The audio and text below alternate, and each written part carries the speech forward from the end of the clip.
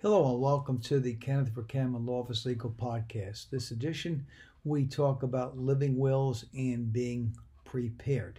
I'd say during challenging times, there are many things that are out of our control, but there are some things we can do to help being prepared, both for ourselves and the people we care about. And one of those things is having a living will prepared. So you want to try to pick the right person to be your healthcare decision maker if you're not around. The healthcare decision maker, often known as a proxy, agent, or healthcare power of attorney, is usually a spouse or a child. And that's the person who can make medical decisions if you become too sick to make them for yourself. And there's an area of law or an area of medicine where the doctor wants to discuss with family.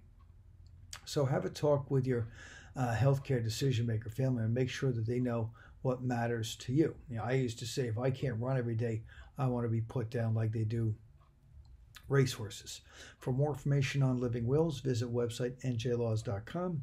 To have documents prepared, contact Ken Vercammen's office, 732-572-0500.